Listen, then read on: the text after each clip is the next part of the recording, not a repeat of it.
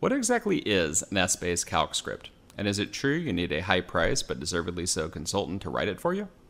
A calc script is run against an Essbase block storage database. It uses the Essbase Calc Script language, and it's just a bunch of commands, equations, and formulas stored in a text file, and then the text file changed so that the extension, instead of saying txt, says csc. Now, you can't run a calc script using the calc script language against an Essbase aggregate storage database, but there's something vaguely similar that uses MDX that you can run against an Essbase ASO database. So other than just showing off, what are some of the reasons why you might want to run an Essbase calc script? Well, maybe you don't like the default calculation order that Essbase does its dimensions. By default, it's going to do a counts in time first, even if those are sparse dimensions, but that might result in multiple passes through your database. So you could override that with a calc script. Maybe you don't want to calculate your whole database.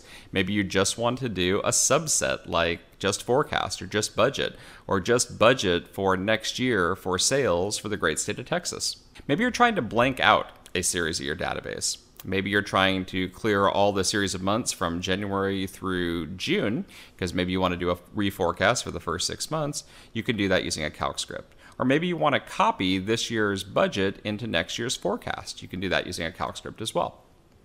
Maybe there are calculations that you only want to do once, maybe seeding next year's forecast based on this year's budget. You don't always want to set the forecast greater than the budget. A calc script will let you do those one-time calculations.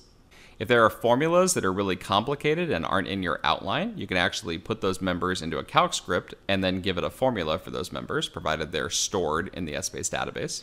Maybe your calculations involve iterating through your database a few times. Maybe you're trying to do a bonus calculation or some simultaneous equations or really complicated allocations. A calc script can actually do looping.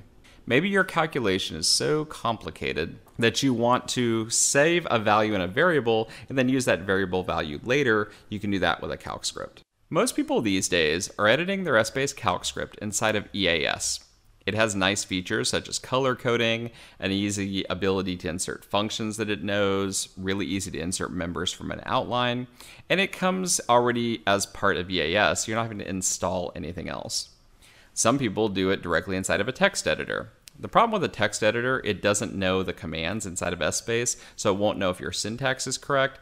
But if you want to use a text editor, that's fine. Go ahead and modify or create a calc script, save it with a .csc extension, and then if you want, you can go into EAS, open it up, and see if it validates correctly. A lot of reasons to use a text editor. A lot of cases, the printing is better. You can quite often see more of the script because if you see in the window on your screen, very, very small amount is left to actually show the calc script. And often the find and replacing is better in a text editor. Now, this is kind of the old school way to edit calc scripts is inside of EAS. There's a much more powerful tool called Hyperion Calculation Manager. It lets you design calc scripts graphically, but then still edit the text format of the calc script. It has lots of other functions too. I definitely encourage you to check out Hyperion Calculation Manager.